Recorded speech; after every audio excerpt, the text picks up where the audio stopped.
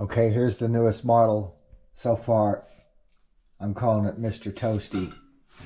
I just happen to have this fryer that I've had for years. I used to cook pizzas in my oven with this. It had a handle. I cut the handle off, and I can't believe how perfectly it fits this tin that I had purchased up prior for this heater. Look at that, huh? I mean, that looks like it was made for the factory for this baby. So the theory is the bottom will heat up from the sand. I'm going to try cooking a pizza in here. I just don't know what it'll do actually yet. And then I'm going to get an airflow going over the top. Working on that system now. And then there's going to be a base down here with a fan. So there's going to be another box underneath that blows all the air up through the whole system. And then it's going to come out the top lid, and it's going to be a heater and a stove. Here we go, round two. Here's the new coil for Mr. Toasty.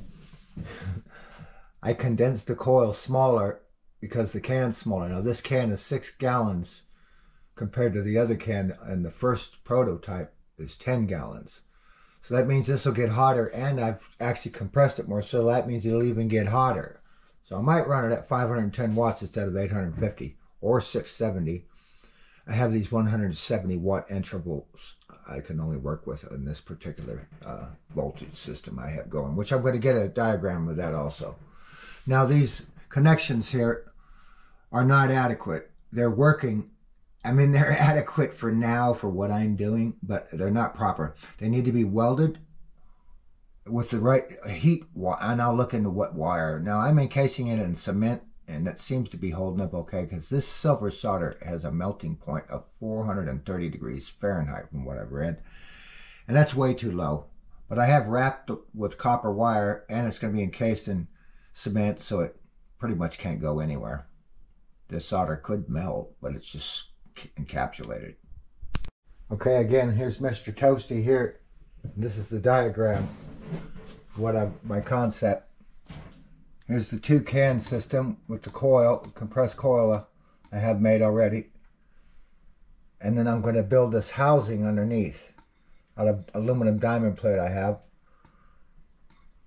With a computer fan here, air coming in. The air will flow through holes. There'll be a big hole here actually. Then there'll be holes on the bottom of the exterior can to let the cool air come in. And then it becomes hot as it comes in contact with the interior sand can. Flows up around the can.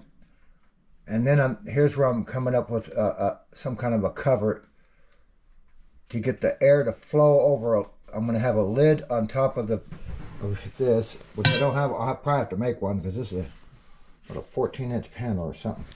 And then I'll just make a lid if I need to. The air will flow over. Kind of like an oven is what I'm hoping to create.